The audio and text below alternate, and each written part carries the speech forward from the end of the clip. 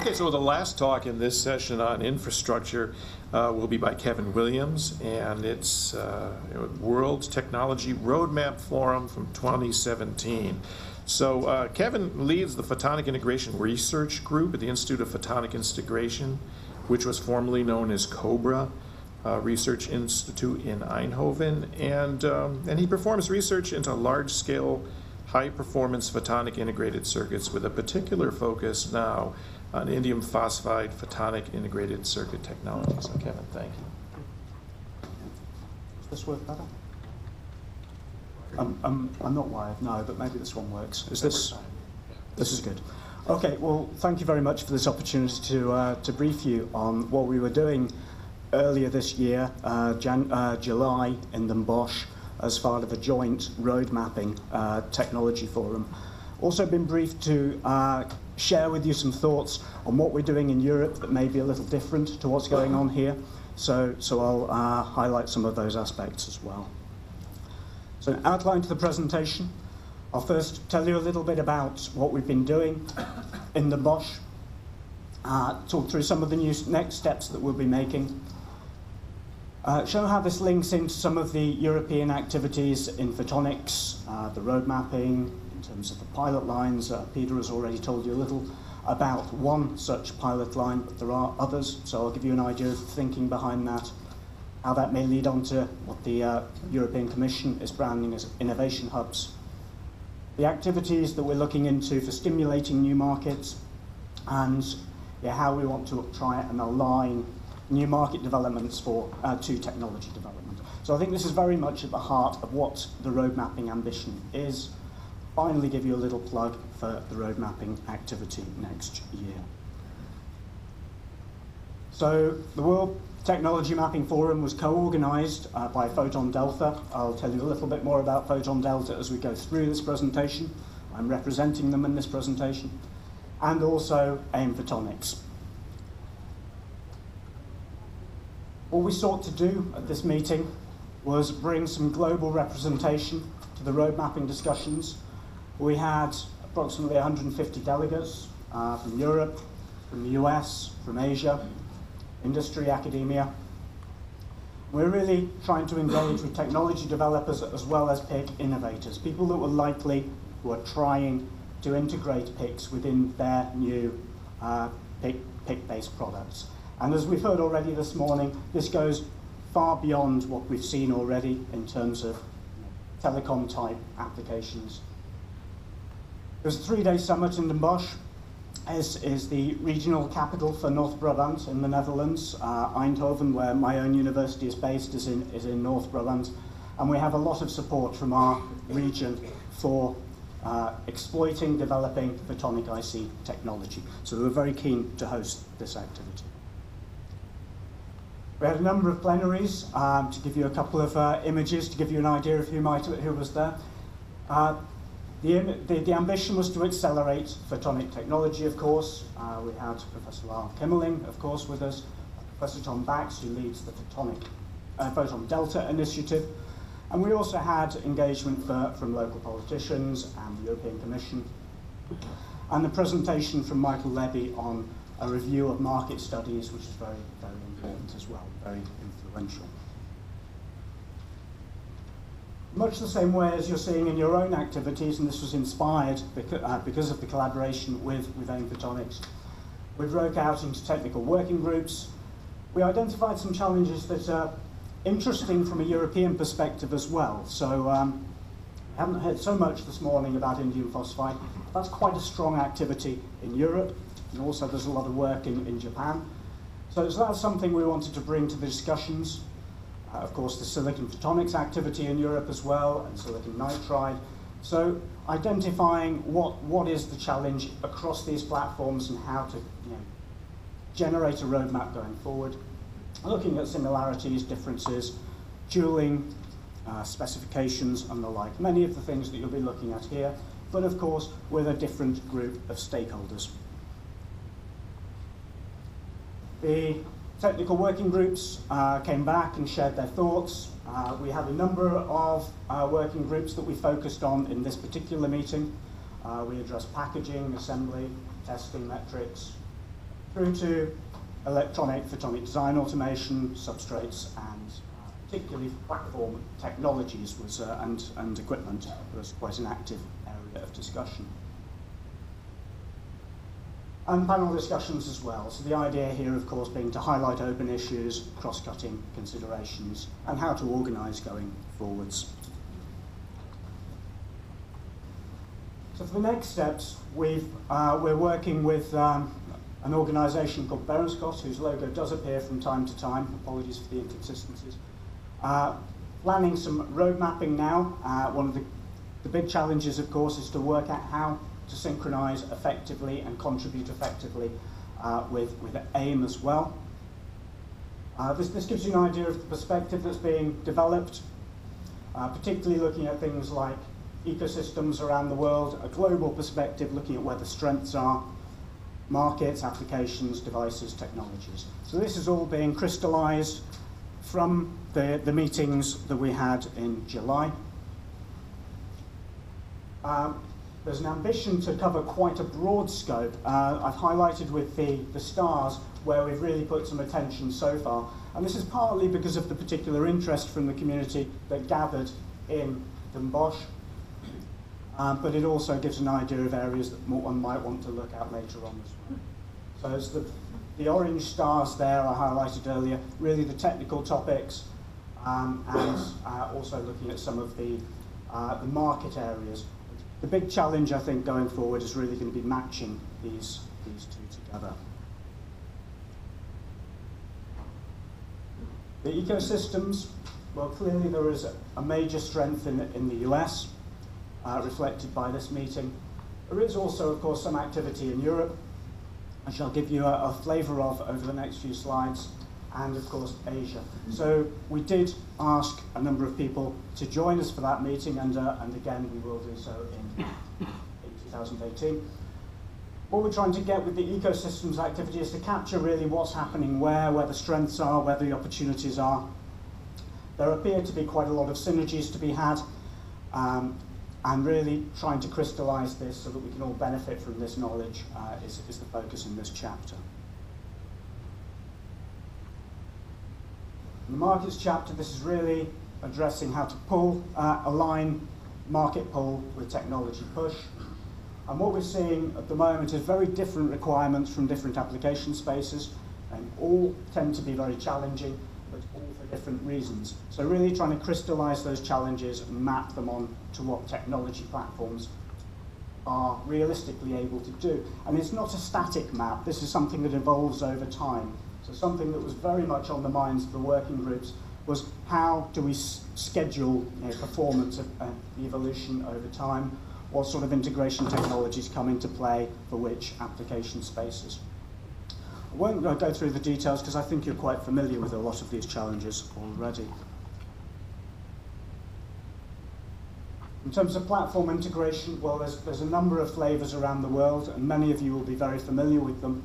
What we haven't managed to do yet, I feel, is really try to map out over time how these new strategies will impact the different market sectors. So really looking at where is discrete suitable now, and that is in many spaces. See a huge application range for discrete assembled devices. But the logic, of course, is that these will evolve into ever increased integration complexity. So how you combine those technologies is a real challenge, understanding when it becomes cost effective or realistic to do so. And this, to some extent, tells us the same thing. It's really mapping out how we integrate at the chip level. Where does it make sense to go hybrid, heterogeneous? This will not always be the same story for different market sectors. So you might imagine a number of high-performance sensing devices will not require heterogeneous integration, though they would benefit from it if it becomes a mainstream technology. But data center might drive that sort of integration. Quite a lot of discussion in the space of testing as well. Here, of course, you'll be very much aware that testing and certainly packaging can account for quite a considerable part of the device. So really thinking through methods to address testing went to the heart of some of these work group discussions. And it's not just about, is my product good enough, of course. We heard earlier on today about how you really want to center your processes. So right down at the test-orientated design, we need much richer content for our PDKs. We need to be validating wafers for release. And then we need to go all the way through to understanding how does a customer from a particular market segment decide that this is qualified. And this is a challenge when you look at generic processes, where you want to leverage a common process across many platforms. How do you qualify when you've got very different market requirements?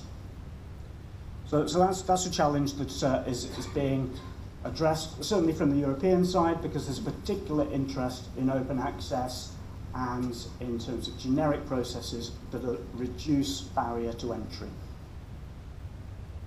This is a theme that I think will come up quite a lot as I move into the next phase of the slides, because it's very much at the heart of the European thinking at the moment is how do you enable the new innovators, the new breakthrough technologies. One part of this is aligning expectations. People from other sectors want to know, how is your technology going to evolve? Most common questions, of course, are going to be things like cost and volume, but that's not really enough. They need to know how performance is likely to evolve, how methods, how value chains can evolve. A number of road mapping activities have been initiated, largely for different stakeholder groups. One challenge I think we're all going to face really moving forward is how to crystallize these roadmaps so that they really speak to the right groups and enable what we're trying to achieve here, which is really a common vision for the industry so that we can all engage, so that technology developers can really push forward on the technology and be reasonably confident that the markets are going to be appearing at the right time, at the right volume. Access to the technology is now key. If you want to enable some of these new healthcare ideas that Peter was mentioning earlier. Historically, the PIC technology has been really driven by the telecom community. We hear that it's set to revolutionize datacom, but I think we need to look further, and we've heard that already. The big breakthroughs could well be beyond communications. And here there are actually quite considerable barriers. There's a lot of the businesses that are ready to take advantage of these technologies are not familiar enough with them. They're not able to work with them. There's a lot of reasons for that. It's perceived cost, it's non-existent value chains, it's not having first-time right design, a whole range of things. Lack of access to scalable production facilities might not be such a problem for silicon, but it could be for other flavors or combinations of photonic technologies. And this is really what's motivated the European Commission in the latest rounds of funding to really look at pilot line initiatives. This is to create methods for new entrants to really test out and scale up. So learn how to produce, build up the confidence that they know how to produce in volume. And there's been quite a few initiatives that have started already. This gives you, I believe these are the Photonics ones. We have PICs for Life, which is an initiative centered around silicon nitride technologies. Company Lionix, as well as IMEC, are providing the foundry facilities for this. And this is geared primarily towards health and food technologies, OLED technologies, mid-infrared sensing. I'll touch on these with a one-pager shortly. PICSAB we've heard about, and also act fast, which is it's a nice way to get companies running quickly on a new concept.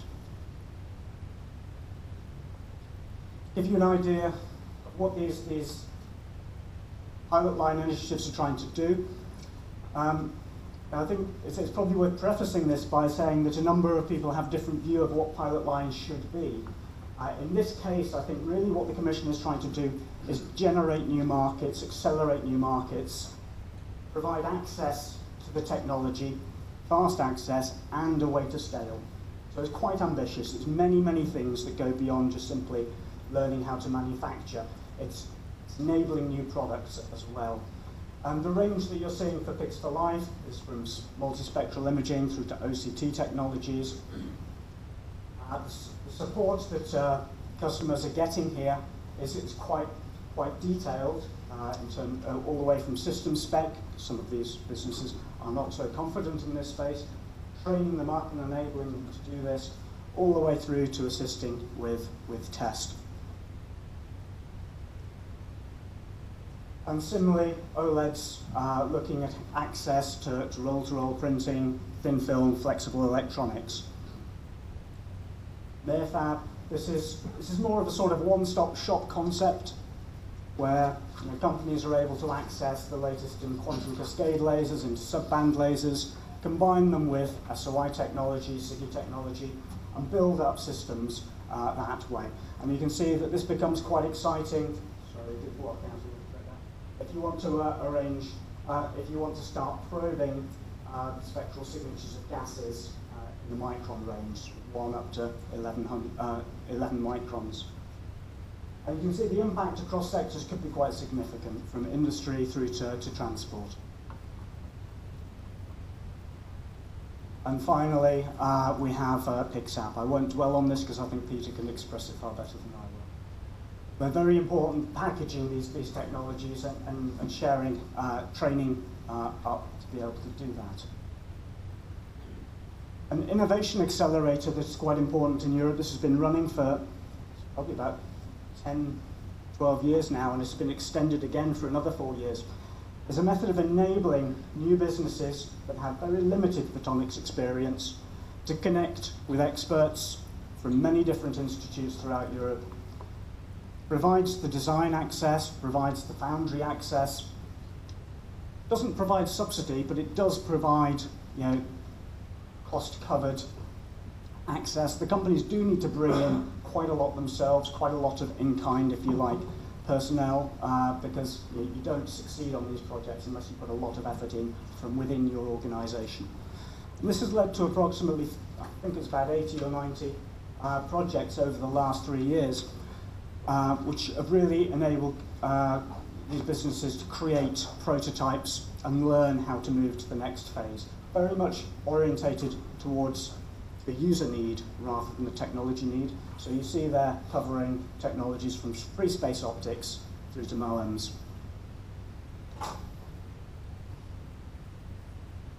We also have our own, a little plug for ourselves in a sense, but we also have the open access infrastructure in Europe as well. JEPIX, which we coordinate at Eindhoven, is specifically interested in providing access to indium phosphide-based PICs and silicon nitride-based PICs. Running for about 10 years, and over those 10 years, I think there's been about 400 or 500 unique designs created for users. Our transition to a semi-commercial operation a couple of years ago. It's quite a powerful way of making technology available. I think you're very familiar with this building block approach, where users are able to place, using, for example, Phoenix tools, to place components, amplifiers, lasers, filters, according to their wishes within a circuit and have that produced.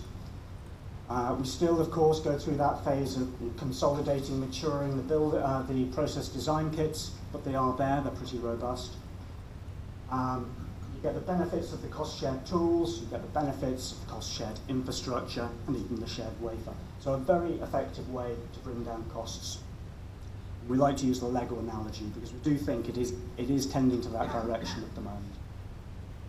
And here you see the MPW as a vehicle. This is for the indium phosphide case, of course, where you can have multiple designs across the wafer. Quite a lot of the designs being prototyped at the moment come more from the sensing area than the communications area at this time. And you see quite a range of prototypes across market sectors. So it's been a success story so far in terms of enabling many people to try out new designs. I think the next phase is very much about enabling the supply chain. So businesses now need to work out how they do business with each other to create products. Do they bring these expertise in-house, get trained up through PixApp, for example, or do they work with design houses? We have a number of those developing in Europe.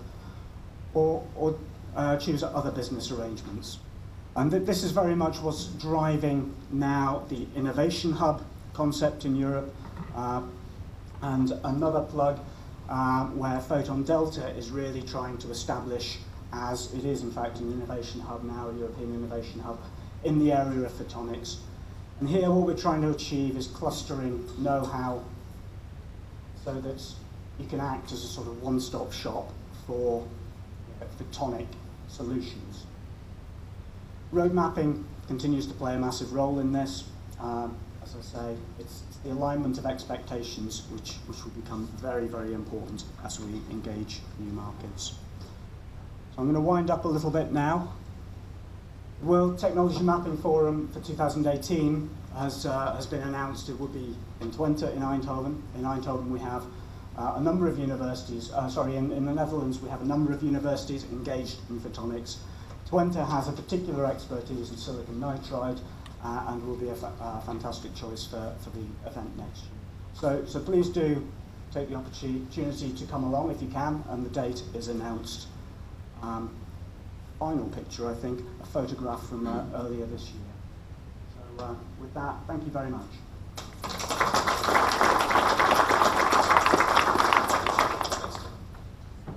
Questions for Kevin?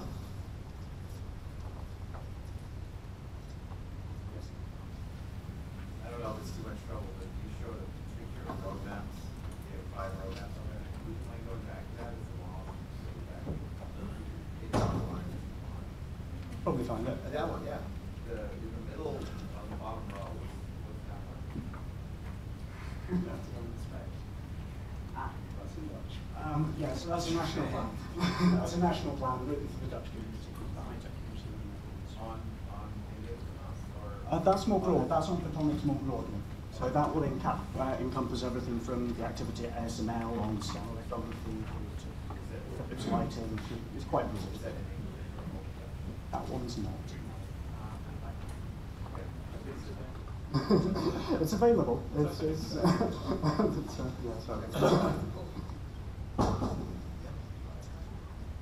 Just a quick question. You ended with the discussion of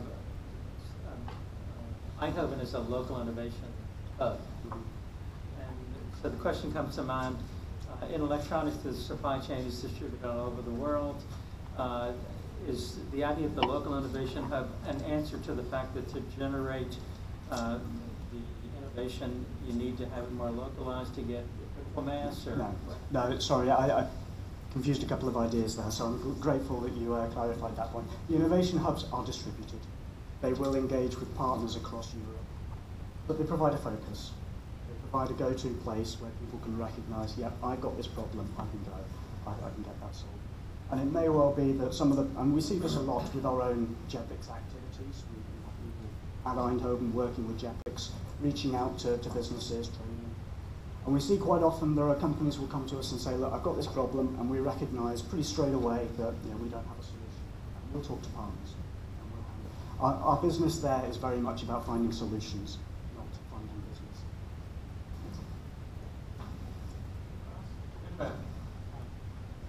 Thanks a lot. Okay. So I have a question here that regarding how American companies can get involved in European initiatives in addition to roadmap discussion.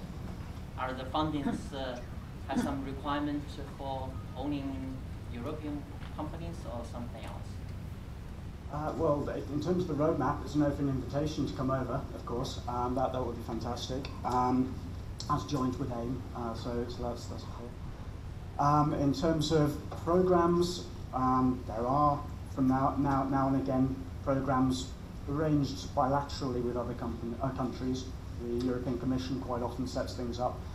My understanding is that tends to be with Asia at the moment. It may well be there are American initiatives in the pipeline as well. That's really interesting to you. I encourage you to lobby your organisations, and we'll do the same from our side.